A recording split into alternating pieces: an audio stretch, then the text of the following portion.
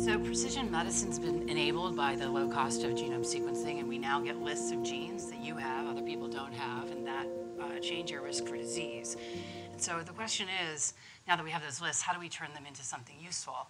What I'm going to try to do is tell you one or two quick stories of how we can do this in the realm of cardiovascular disease as a proof of principle, and then some new tools I can go quickly that I think will open the door to doing this for neurologic disease in a broad way that we're very excited about. So this guy here is a mouse, and what we used to do to study human disease was use mice, but this is actually a very special mouse because this is the first mouse ever made from induced pluripotent stem cells in our lab in 2009. So he's sitting on fibroblasts that are his parents. And we can take these fibroblasts from people, turn them into stem cells, and make copies of your genome, and then turn those stem cells into any kind of cell we want to study what your genome does to the cells implicated in disease. So to me, this was a really astounding turn of events from a person who'd been studying mice for a long time. And what we see this as here at Scripps is that we form a bridge between the basic research in Scripps and STRI to allow us to translate the genomic and other findings into disease mechanisms and targets and possibly new therapeutics. So my lab has been investigating ways to improve the technology and use it for a broad spectrum of different disorders. If you could investigate a genomic problem using the right cell, the question is, where should you start? And so what we asked is, what is the actually most expensive piece of your genome for human health? And I can tell you what that is. It's something called 9p21. And this one part of your genome that was found in genomic screens accounts for 10 to 15% of coronary artery disease incidence and costs us about $30 to $50 billion a year in the US. This is all located in a genetic risk region that's very mysterious. It's only in humans, it has no coding genes, and it's very large. So in the 10 years since it was discovered, we really haven't figured out what it does. What we do know is that it likely acts in the vascular wall, and when you get atherosclerosis, what happens is your smooth muscle cells and others de-differentiate and form plaques.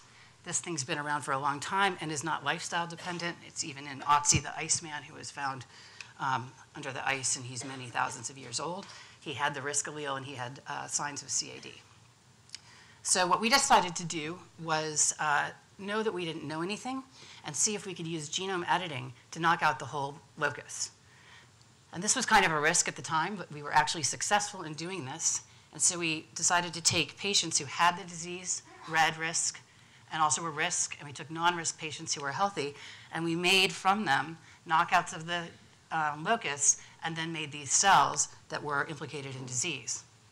And what we thought would happen is when we knocked this out, it would be very bad, and it would give us a hint of what to look at as the difference between a risk and a non-risk person. And so what I'm going to tell you is the cooking show version of this. We did a lot of experiments. It took 7 years, 5 labs, and 8 babies were born during the course of this project. Not to me. So, so what did we find out? That our idea was wrong. Well, this part was right. The bad cells were different from the good cells, and they looked a lot like the cells that you find in plaques. But when we knocked out the whole region, something different happened, and actually knocking out the risk region made things better. So there was something bad in that risk region. We figured out what it was. It's a non-coding RNA, which is actually an easy thing to knock down. And that non-coding RNA we showed regulates 3,000 genes, a list of 3,000 new targets involved in these kinds of functions, as well as 38 of the 91 known risk genes for coronary artery disease. So we think it's very exciting that we actually got to a very large list of potential targets for the most expensive locus known in the genome using genome editing of iPS cells.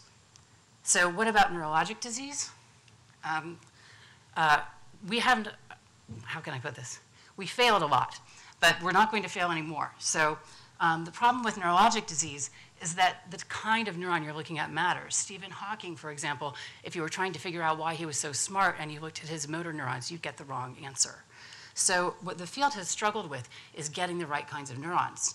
So a few years ago, my lab decided to try to make specific kinds of neurons in an enriched way in a dish. And in particular, we wanted to make them so that they would be useful for medicine. So a couple of students and postdocs in my lab decided that the peripheral sensory neurons that mediate pain, itch, inflammation, and also are selectively affected in a number of neurodegenerative diseases would be a good kind of neuron to try to make. So they looked in the developmental biology literature, and they picked out some of these factors, these transcription factors, that can convert cell types from one to the other. And they put them into a dish of skin cells or fibroblasts, and here's a movie of what they saw. You can get these skin cells to actually convert into cells that have neuronal morphologies. And we published this in Nature Neuroscience a few years ago. These cells, then, you can make in sufficient quantity to do screenings for things like the compounds that mediate heat and make you feel cold, and so on. So this was very exciting, and we've been collaborating with people at Scripps, including Joel Gottesfeld, to look at Friedreich's ataxia and others. But we were interested in asking if we can make a dish full of a very important kind of neurons, could we make all the kinds of neurons that you'd ever want for studying any neurologic disease? And as we know, we're getting many lists of genes for diseases like Alzheimer's, schizophrenia, depression, autism, and so on. But we, in these cases, barely really don't know which neurons we want. So Rachel in my lab did an experiment that said, we don't know what we don't know, so let's just take all the transcription factors we can find, let's screen them all in pairs to see if they can make induced neurons, and then ask how many we get. So she screened 600 of these, and we were quite excited to find that there were 75 new ways just from this screen to make these kinds of neurons. And when we looked at their gene expression patterns, we could find that there was a great diversity of genes that might be involved in making many useful kinds of neurons. So I'm just going to tell you one more thing. So when you get these different codes for different kinds of neurons, what you want to know is the neurons you're getting out are the same, and you also want to know how they're different from each other. So what we did is an experiment using single cell analysis, and what we could show is that neurons made with the same codes of different factors actually cluster together in similarity. So when you make these things, you're getting a lot of neurons that are very similar to one another, though they have some inherent diversity. Are these neurons different from each other in some way you care about? We then could look at the genes that are distinguishing those populations, and there are many interesting genes here. So there's all sorts of disease genes, pressure detection, nicotine addiction, epilepsy, and on the plane today I found out that this receptor is actually implicated in pathological gambling. So I won't present this in Las Vegas, or maybe you want to activate it. Okay, so what about something really big like autism?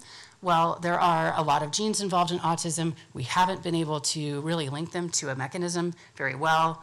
Here's a paper from Stanford suggesting that an autism gene shank is actually acting through a specific kind of channel that makes neurons fire differently, called the IH channel.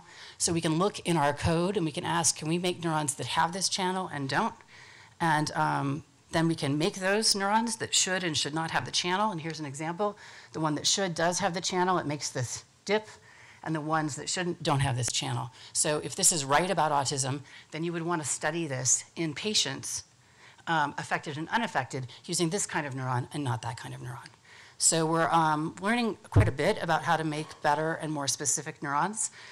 So we're really interested in applying this now to these big hit genes, diseases that have been really difficult to study. I think we've gotten pretty far across the bridge since 10 years ago when we made that first mouse. And I have to credit the people in my lab. They won the Halloween costume award for the second year in a row. And they were dressed as a spectrum, not knowing that I'd be speaking at this conference. So thank you.